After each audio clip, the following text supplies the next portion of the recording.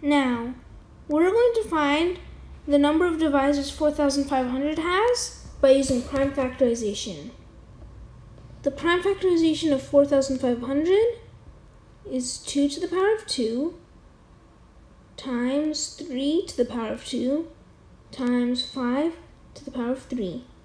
Now, what does it mean to be a divisor of 4,500? A divisor, let's just call it D, of 4,500 will divide 4,500 evenly. So in other words, 4,500 will be divisible by D if D is a divisor of 4,500. Now let's take a look at what D could be. If D is equal to 2 to the power of 3 times an integer k, then it can't be a divisor of 4,500, because if D is a divisor of 4,500, 4,500 has to be divisible by D.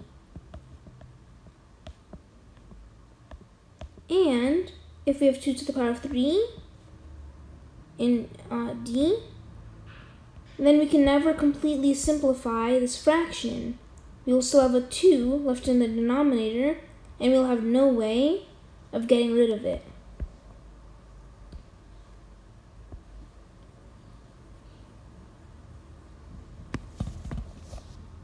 So, if D is a divisor of 4,500, it cannot have more factors of any of the primes in the prime factorization of 4,500 than 4,500 has.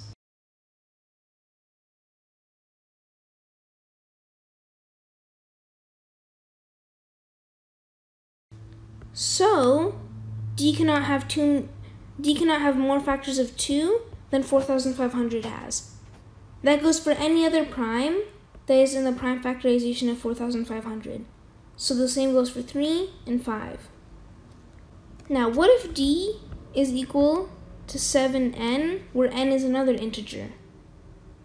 Well, in this case, D also cannot be a divisor of 4,500 because there's no way to get rid of that 7 that will be in the denominator. And we can no longer simplify that because there's nothing to cancel out the 7.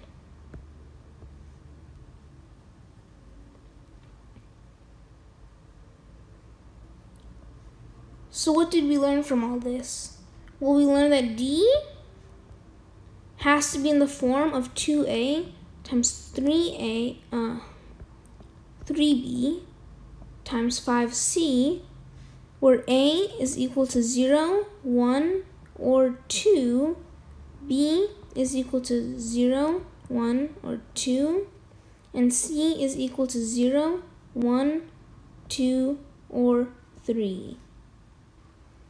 So now we're going to use a little bit of combinatorics to find out how many divisors 4,500 has.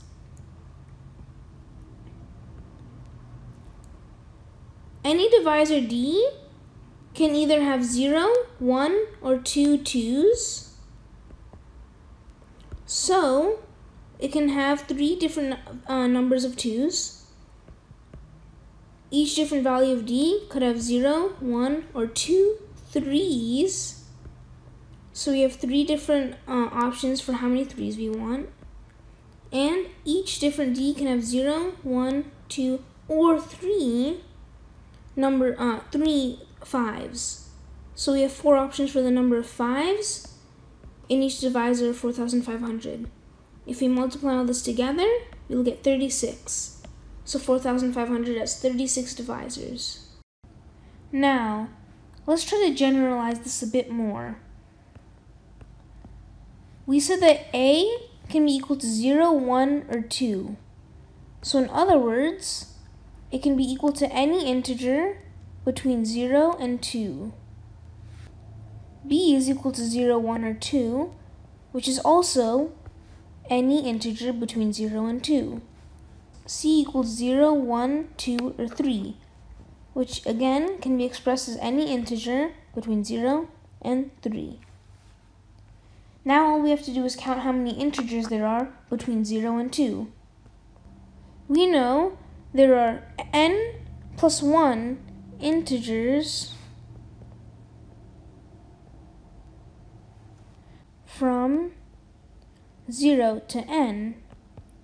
So there must be 2 plus 1 integers from 0 to 2, 2 plus 1 integers from 0 to 2, again, and 3 plus 1 integers from 0 to 3.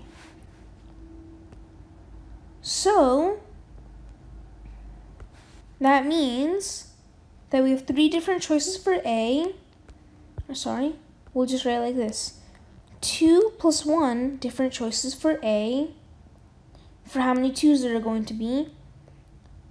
2 plus 1 choices for B. And 3 plus 1 choices for C. If we add them all up, we get 3 times 4, and we get our same answer.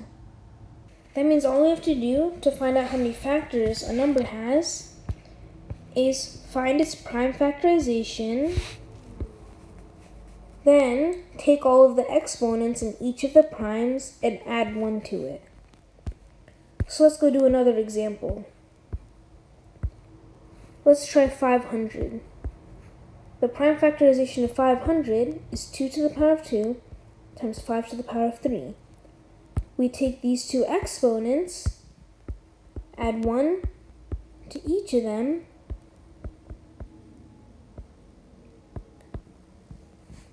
and then we multiply them, and we will get our answer. So 500 must have 12 factors.